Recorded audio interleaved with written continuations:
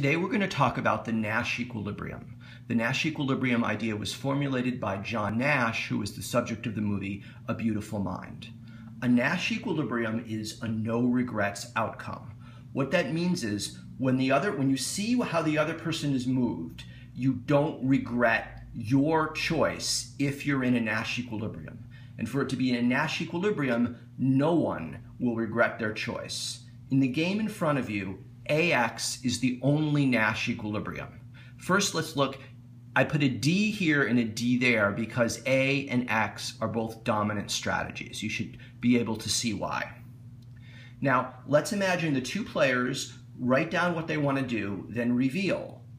When player 1 sees that player 2 picked X, player 1 will not regret having written A because, well, player 1 had written B, would have gotten a lower payoff. So player 1 doesn't regret writing A when they find out that player 2 had picked X. Player 2, similarly, doesn't regret picking X when they find out that player 1 picked A, because given that player 1 picked A, player 2 gets 8 from X but would have only gotten 7 from Y.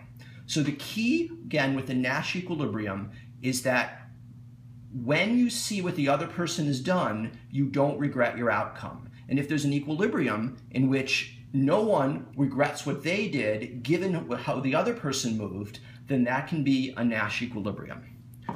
Let's do another game, and why don't you pause the video and try and figure out what is the Nash equilibrium. There's one Nash equilibrium in this game. Try and figure out what it is.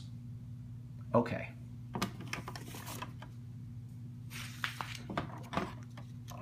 Now, in this game, A is a dominant strategy because A gives player 1 5 no matter what, B gives lower than 5. But player 2 doesn't have a dominant strategy because player 2 would say, well, look, if I knew A was going to be played, I would want Y. If I knew B was going to be played, I would want X. This game has one Nash equilibrium, AY. Now let's see why AY is a Nash equilibrium. Player 1 isn't going to regret playing A. I mean, how could he? It gives a higher payoff than B no matter what.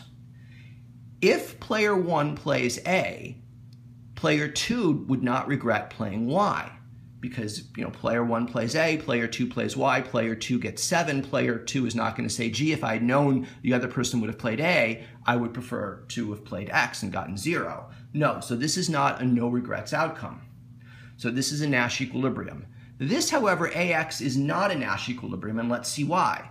Player 1 doesn't regret, but player 2 does. If the parties end up here, player 2 would say, gee, had I known player 1 would pick A, I would not have gone with X. So I regret my choice given what player 1 did. So again, it's only a Nash equilibrium if no one regrets how they moved given what the other person does. So and to play these games, both people secretly and simultaneously make their choice, then reveal. If no one says, oh gosh, I would have done something different had I known, then you've got a Nash equilibrium. So this is a Nash equilibrium, and this is the only Nash equilibrium in the game. Neither of these can be Nash equilibria because player 1 is always going to regret playing B. Because you play B, you get 2, you play A, you get 5. All right, let's do another game.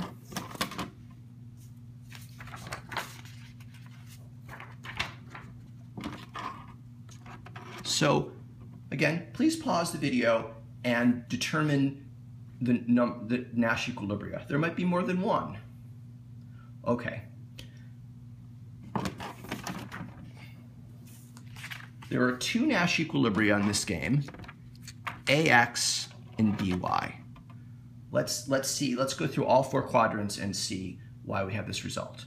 Well, the parties end up here. Player 1 will say, okay, I've played A, I get 6. Had I done something different, well, I would have gotten 0, so I don't regret playing A. Player 2 would say, well, I played X, and because he played A, I ended up getting 7, but had I done something different, given that he played A, I would have gotten 1, so I don't regret. So neither party will regret if they end up here. What about over here? Well, player 1 would say, gee, I played A, he played Y. Darn it, if I'd known he'd play Y, I would have preferred to play B. So I regret. That makes this not a Nash equilibria. Player 2 also regrets, but you only need one person to not regret. One person to regret to have it not be a Nash equilibria. This is not a Nash equilibria because player 1 will regret and player 2, right? If player 1 and player 2, they end up here, player 1 would say, had I known X would be played, I wouldn't have played B, I would have played A. I regret playing B given that X was played. And player 2 would say, well, given that B is played, I regret playing X because had I played Y, I would have done better. I would have gotten 7. Now, this is a Nash equilibria because player 1 will say, well, I'm getting 6. Had I known he'd play Y, there's nothing better I could have gotten. So I'm happy getting 6, so I don't regret playing B in response to Y. Player 2 will say, well, I don't regret playing Y given that B has been played because I get 7, but I'd done something else, I would have gotten only 1. So this game has 2 Nash equilibria, and quite often there can be more than 1 Nash equilibria. Let's do another game. Okay. Why don't you determine all of the Nash equilibria in this game if indeed there is more than 1? Okay.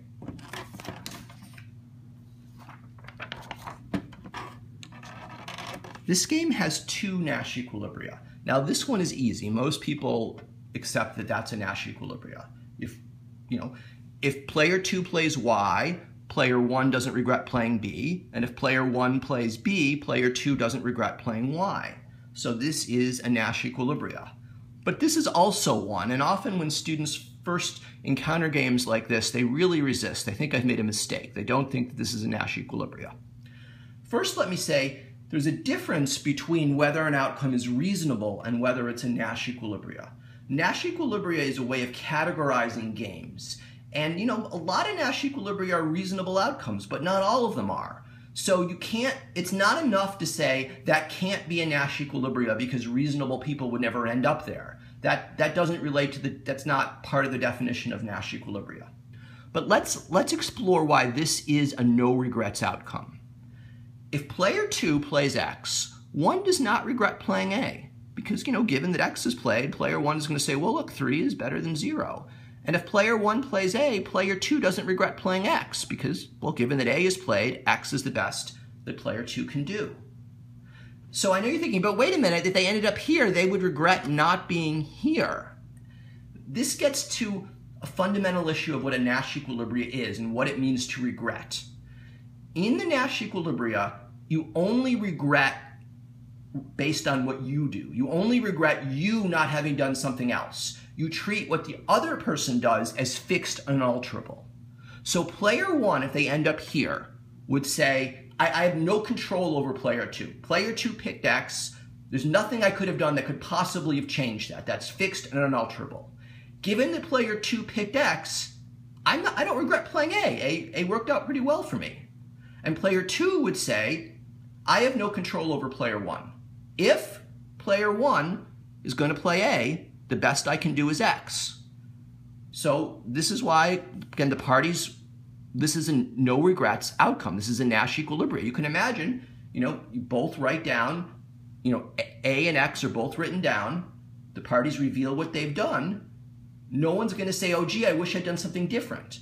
Because if you had done something different, you're player 2, you'd done something different, you would have ended up here. So this is a no regrets Nash equilibria.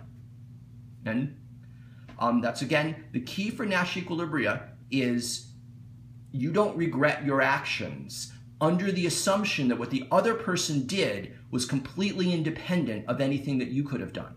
So given what the other person did is fixed and unalterable and it would have been the same no matter what you did, you don't regret your choice, and that holds here. Now, it doesn't hold for BX. Both parties would regret, right? If player 2 plays X, player 1 is going to regret playing B, would prefer to have played A.